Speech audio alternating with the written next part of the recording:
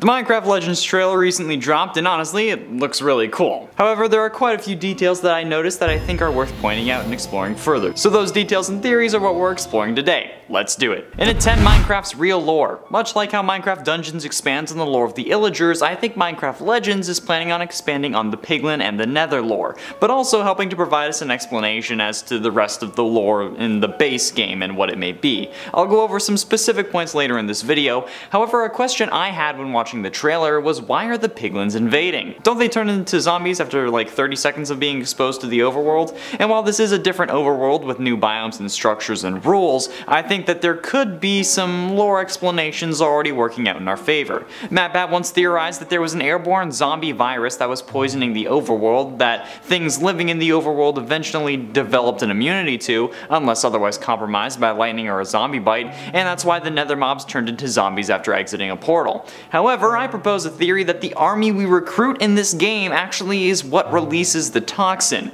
as an effort to prevent the piglins from invading again, either as a last-ditch attempt after they win, or maybe it was their plan all along. A toxin that only affects piglins, or that, like we thought, something we do develop an immunity to. In It 9, the Minecraft Nations. At a minute and 33 seconds into the trailer, the book of the villagers reading actually flips past a page that has 3 symbols on it. I believe that these will be the nations or the groups that we will have to recruit in the Legends story mode. The one on the far right seems to be an LA with the crown on its head. I'm guessing it's the LA King. The middle one seems to be the Skeleton King with a very weird crown, and the far left seems to be a zombie with what looks like either an empty head or a small brain.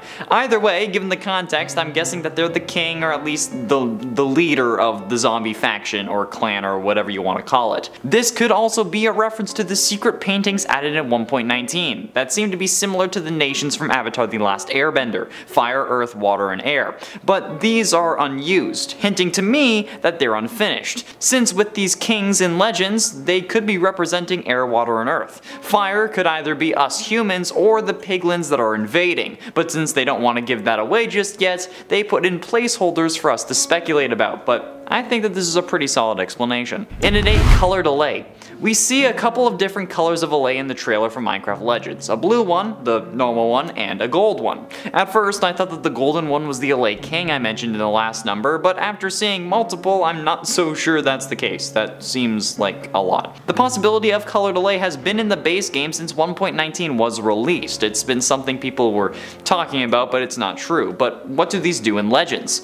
Well, I think that they're actually going to serve multiple purposes. The blue allay are like the ones from normal Minecraft. They grab items, but instead of bringing them to a chest, they bring them to you. I'm sure it's just a game mechanic meant to stop you from spending ages trying to pick up items, or maybe it's a lore reason as to why they all come to you. And the gold or yellow allay are seemingly the builders. They help build what I guess is a house in this trailer, so the different allay, if there are more than these two as well, will probably do additional things. Which is why the yellow allay don't show up in Minecraft, although it is possible that they will be added in the future. I mean, like, we have the place command now that lets you place structures, so maybe in a future creative update we will see something like this. And it's possible that to have a yellow allay build these structures for us if we end up giving them the proper blocks for it, which will be extremely cool and extremely interesting. And it's 7, Ancient Beacon. There is a structure we see in the beginning of the trailer that has the same pattern appear multiple times throughout this video. Once in the book that the villager is reading at the beginning, and then in the golden structure in the village, the structure that looks like a portal that the LA fly through, and then it can be seen in the gameplay actually spinning around. My guess is that this is probably an ancient form of beacon, before the discovery of the Nether and the soul sand that eventually creates the Wither. Hell, honestly, even in the main game there are no naturally generated beacons, so my thinking is that this is their first attempt at gaining buffs or the like. It could be that these structures are even what keep the peace and prevent the monsters from turning hostile for whatever reason. If it was just a structure, I'd assume that they were trying to make a beacon, but it actually turning and spinning around is what makes me think that they actually must be doing something. But that's what they're doing, I'm unsure about for now. Or maybe these are the receptacles that actually release the toxin that turns the piglins into zombies. And it's 6, golems. Looking at the poster for this game since since there really isn't anything else for this game, we can see designed creepers, meaning that creepers will be in this game. However, it's also interesting to see that there are a load of other creatures that aren't in the base Minecraft game.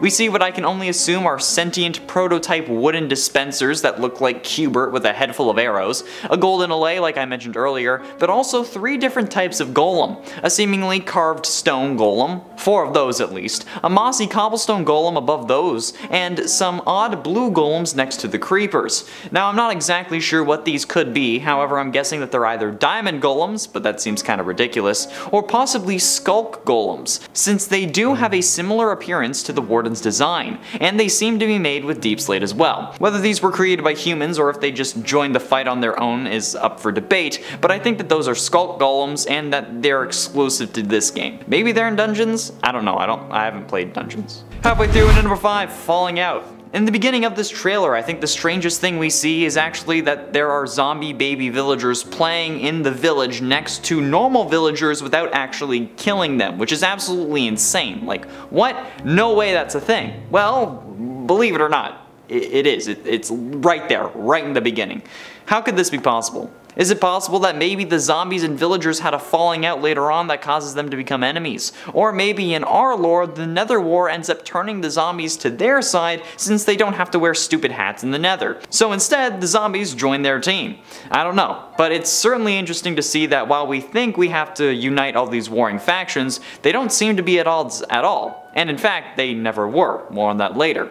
Or could it be that the toxin that they released to keep the piglins at bay after the war also turns the mobs hostile? In at 4, ruined portals. One mystery I've been thinking about recently is the nether portals from the main game of Minecraft. Where did they come from? Why is there nether leaking out of them, and why are they ruined? My first thought was the Shadow of Israfel, since those portals had a similar sort of style. They were scattered around, destroyed, leaking nether, but that doesn't fit into the normal Minecraft lore. However, in the trailer for Legends, this could be an explanation. The nether starts leaking out of these portals that start popping up everywhere, so that explains the netherrack around these portals now, and it also explains why the portals came around. But because they were generated from the other side. They were ruined because we had to sever the connection, and the tools were left nearby in case they ever ended up invading again. This game seems to be trying to explain the piglin and nether lore more, which I am certainly looking forward to. Getting close to the end, and in number 3, Minecraft Multiverse. While seemingly Hermitcraft is introducing the Minecraft Multiverse with Rian's Grift, the greater Minecraft Multiverse may be starting thanks to Minecraft Legends. Quote from the Minecraft Legends article on Minecraft.net. Stories are powerful. Legends teach us about what is past and what might have been. They have created a bridge between us and generations long past as well as the ones to come. We want to tell you another story about a peaceful coexistence where adventurers did not get chills when hearing hissing, groans, or the clatter of bones. And this is backed by the fact that, like I said in the beginning of the trailer, there are zombie villagers playing next to normal villagers. And while this could have developed later on, the website specifically says where adventurers did not, as in never did, even before the piglins invaded. So could this be a universe where we're in essence always on peaceful mode, but that monsters can also spawn because they aren't hostile? Or is the war a splitting point between what we see in this game and what we experience in normal Minecraft? Penultimately, in at number 2, inspired by Fallen Kingdom. See, the first thing I noticed was the piglin invasion reminded me of a very old series of Minecraft music videos, a saga if you will, by the one and only Captain Sparkles, aka Jordan Moran. Starting with Fallen Kingdom, which didn't feature anything nether related, but the follow-up, Take Back the Night, very much did. In fact, it had so much impact that it pushed the rest of the story. The other 2 music videos, Find the Pieces and Dragonhearted, heavily focused on the war between the Overworld and the piglins, who at the time were the zombie pigmen, but they still kinda had the ears of the piglins, which is where many assume the idea for the ears came from. In Take Back the Night, in fact, the main character is the chosen hero of legend, which is interestingly enough the story of Minecraft Legends.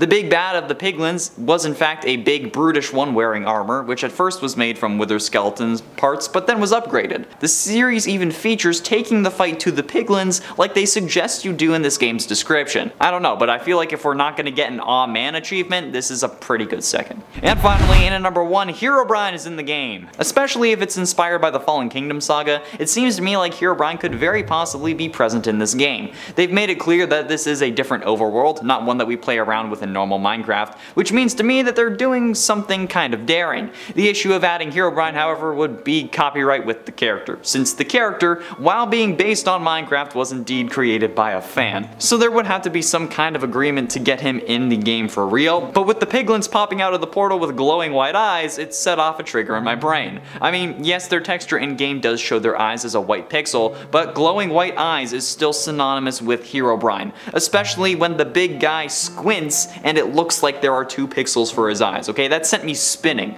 Oh, and also if this is taking inspiration from Fallen Kingdom, herobrine makes an appearance in the first, second, and third videos of the series. I don't know if he was in the 4th, but if they are taking inspiration from it, it could be that they take an antagonist as well. Or maybe just have a temple that hints at his existence. That's all the time we have for today, friends. Thank you all so much for watching. I have been in Showerman Connor Monroe, and I'll see you in another video.